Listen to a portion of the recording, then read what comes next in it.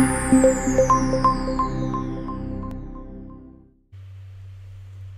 there, welcome to Xamarin University.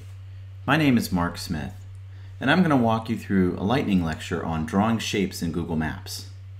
Our goal is to continue from what we discussed in Android 2.30, where we talked about adding Google Maps to your application, and specifically how to interact with Google Maps.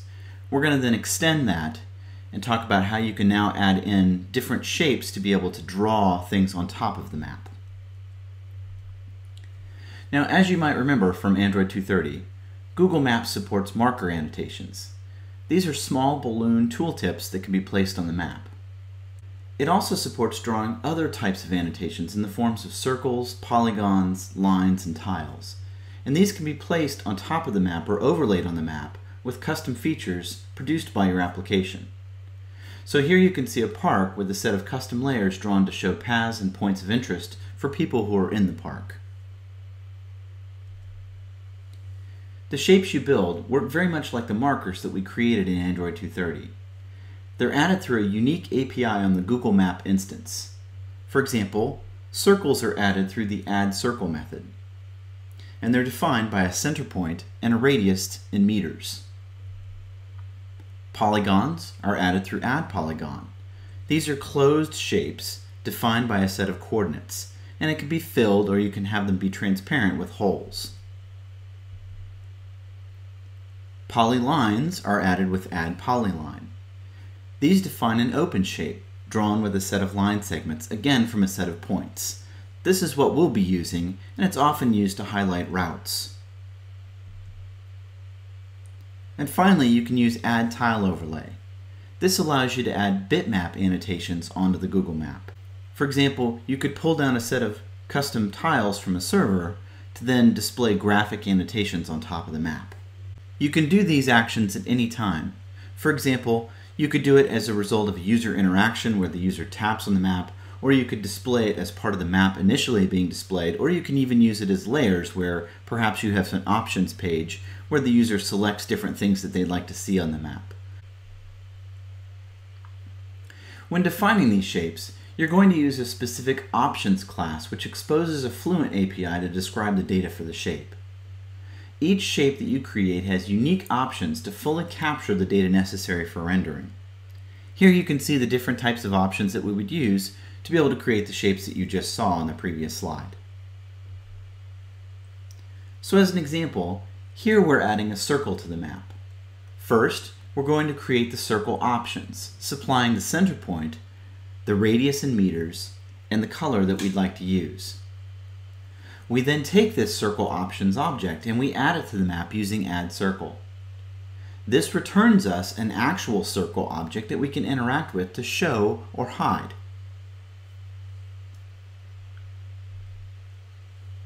To add bitmap images, we use the ground overlay options, and then we add it to the map using the add ground overlay method. This is similar to the image markers that we used in Android 2.30, except ground overlays are transformed along with the map. So when you rotate or zoom the map, the ground overlay rotates and zooms as well. If you recall, that was not true of image markers. They're fixed in size no matter what the scale of the map actually is. When you create the overlay, you can specify the size as either a set of pixels or as a bounding box. Finally, we can draw lines on the map using the polyline options class. Here, we add one or more line segments with the add method. This can take 1 or 2 points to allow for a full line segment or a continuation of a previous segment that's been created. This is exactly what we would use if we were overlaying a planned route on top of the map, which in fact is what we're going to do. Before we do that, however, I want to cover one other thing. Google exposes another API for managing directions. You can get the documentation to this API using the URL that's provided here on the slide. But the basics are that it's a RESTful web service where you pass in the start and ending location coordinates or addresses, and the system will return you one or more routes back to get from point A to point B.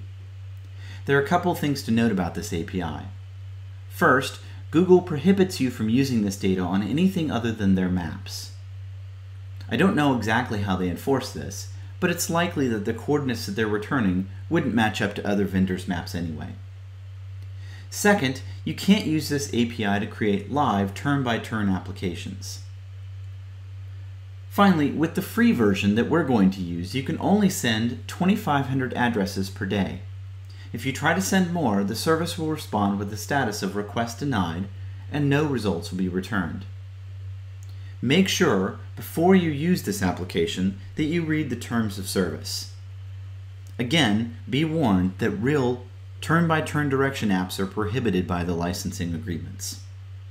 So let's try this out together in an application.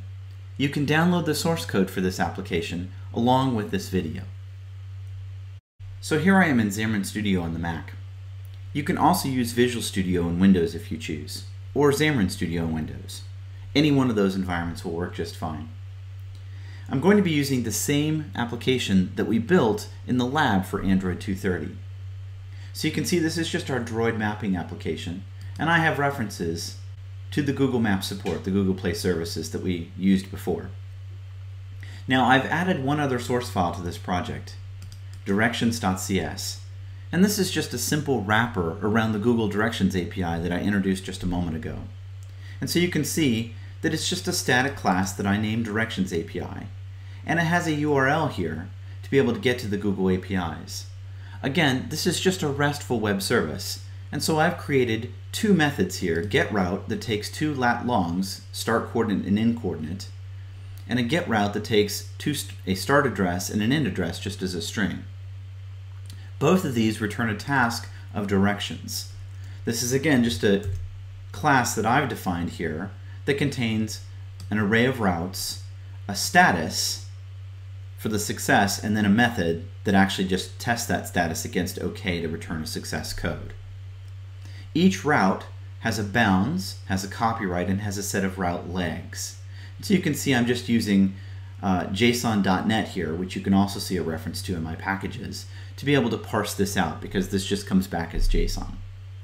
You can look at the documentation that I showed you on the slide and compare it to the class if you'd like to figure out a little more about how to use this API. Be aware that I didn't implement every single feature that's supported in the Google Directions API, just enough to get the information that I needed here. But you're free to take this and build on it if you'd like to use this API in your own applications as well. So my goal is to be able to use the Directions API and be able to take our current location and then be able to plot a route to some other location on the map. Now let me just show you what we have so far. When I run this application, you'll see that it just is exactly where we left off. It displays the map and it shows my current user location here on the map. And so what I'd like to do is go ahead and add in some code that when I tap on the map, it'll actually plot a location from wherever the current location is to the new location that I just tapped. So to do that, we're going to come down here to our onMapReady method. Remember, this is called when the map is actually ready and it's being displayed. And I'm going to add in a map click handler. So let's just say map click plus equal, and I'm going to go ahead and create a method. We'll call it onShowRoute. And I'm going to go ahead and use the Xamarin Studio refactoring support. And again, you can use Visual Studio as well. It has the exact same refactoring support built into it. So in my onShowRoute method, what I want to do is I want to go ahead and get the directions from my last known location to the current location where we've just clicked. Now I already have a last known location. You can see it down here. When my location changes, I'm tracking that in this last known location property or field here in my class. And so I'm going to go ahead and use the Directions API. I showed you the method that was there. It is an async method, and so I'm going to go ahead and put an async onto this class. And what we're going to get is a set of results here. And so we'll just say await Directions API getRoute, and what I want to pass in is my last known location and my current point. And so that just comes off of the event args that was passed here, the map click event args. And then we can say if this was successful, then we want to do something with the results. So what do we want to do with the results? Well, I would like to plot a route, and so this is going to potentially come back with multiple routes. And so the first thing I'm going to do is go ahead and create a list of polylines. And the list of polylines is going to be able to display that polyline on the map itself. I'm going to call this plotted routes. Then I'm just going to create a set of colors. I want to map each one of the possible routes in a different color. And so we're just going to create a nice little list of colors here. So we'll say color red, color blue, color green, and maybe color yellow. Then if I'm successful in my route, what I'd like to do is go ahead and use the API to create the polyline. But it's possible that I already had a route. So as a first step, let's just take our plotted routes and let's just get rid of them all. Now the way that we do that is we're going to take each polyline that's been created and I'm just going to call polyline remove. So the shapes themselves that you add to the map, if you'd like to remove an added shape, there's a remove method on the object that was created. So when we create our options and we add it to the map, that hands us an actual shape object, a circle object, a polyline object, etc. And you can interact with that object, for example, to change its color or position, or we can use things like the remove method to actually take it off of the map itself. And so if I've already got a plotted set of routes, when I tap the map again, we'll throw them all away and take them off the map. Then let's go ahead and get rid of them. So once all the objects are gone, we can clear the plotted routes list and throw them all away. So let's first position the camera so that we can kind of get a sense of the actual routes themselves. And so I'm going to create a camera update. And this is what we did in Android 2.30. So we're going to use the camera update factory and say new lat long bounds. And I'm going to take my result, routes, and let's just take the first route and grab the bounds. So the bounds actually describes the overall bounds for the route itself. It gives me sort of a box that's around it. And then let's go ahead and position us above that route so we can see the entire route within the map itself. And we'll call animate camera and pass in that position. So now our camera is going to zoom out to be able to display the entire route that's been created, and let's just walk through the routes and add them in. So we're just going to use a for loop here. We'll call it index, and we want to go all the way to result, routes, link. So this is just an array, and I want to make sure that the index, that we have enough colors to actually display it. So we'll go ahead and check our colors, our color length as well. And let me just move this down so that we can have it on one line here. And then we'll increment our index. So inside this for loop, let's go ahead and grab the route.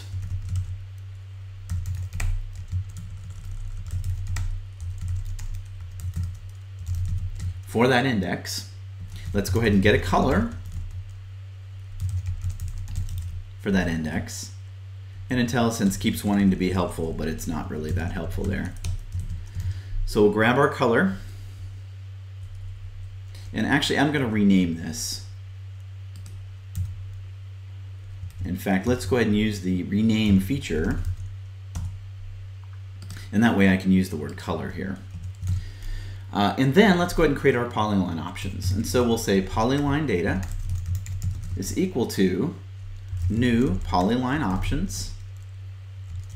And this is a fluent API, which means that we create the object and then we can just start invoking methods on it. And so we'll say invoke color to set the color, and that's going to be the color that we've picked. And so I'm going to say color ARGB, and we'll pass in a partially transparent color here. So I'm going to set the alpha on this, color R, color G, and color B, because often routes have they overlay on top of each other, so I want to be able to see that. And then let's just go ahead and set the width, and I'll set the width to 10 here just so that we can see it. Okay, so there's my polyline. Then what we can do is we can take this polyline options and we can add in each one of our points. So a polyline is really a set of coordinates that we'd like to create. So let's go ahead and take the route So we'll say chord in route dot overview polyline chords. And so this is a property that I created in the directions class, and what it does is it decodes the JSON.NET data and turns it into a set of lat-long coordinates. And that's exactly what we would need in order to display this. And so we'll take these coordinates and we'll just add them to our polyline data. So notice there's an add and there's also an add all. And so we'll just use this to be able to add the coordinate into the polyline. Now we've got our polyline options. The last step is to then add it to the map. And so let's take our plotted routes, and so this is our list, and add from that the add polyline for our polyline data. Okay, so let me just break this down a little bit. In fact, I'll make this even a little bit simpler just so that you can see exactly what I'm doing here. I'm going to go ahead and create a polyline by adding it to my map, and then I'm going to take that polyline and I'm going to add it to my list, because remember, we want to track that here so that we can remove them off the list and clear it up here. And we're going to do this for each one of the routes that was returned to us. All right, and that's all there is to it. So if I run this now, and what we'll do is we'll come down here and we'll say, let's see, how could we get to, kind of zoom in a little bit, say to the missions district here. And you can see that the map animated, it's zoomed in to be able to include the route, and I can see my plotted routes here. So here's a red one, here's a green one, you can see the blue ones here that overlaid part of that. So the green and blue were overlaid up here. Let's actually take it and go to, let me kind of back out here. And let's say that we wanted to get to Berkeley. So I'll tap over here. So notice here I only have one route. And so the Google directions only gave me one route because really we have to go across this bridge. There's really no other way to get there. And so I only have one route coming in. Let's say I want to get to the Maritime Historical Park. So again, I'll tap here, and now you can see I get 3 routes here as well. So we have our red route, we have our blue route, they overlay here slightly, and then we have our green route, and you can see the green and the blue overlay. So what you're seeing here is we're going to the Google Directions API, we're getting a set of routes, we're taking those routes, turning it into coordinates, and then using polylines to then overlay on top of our map. I hope you've enjoyed this lightning lecture. You can download the sample app that I just showed you from the Xamarin University website. Thank you very much, and have a great day.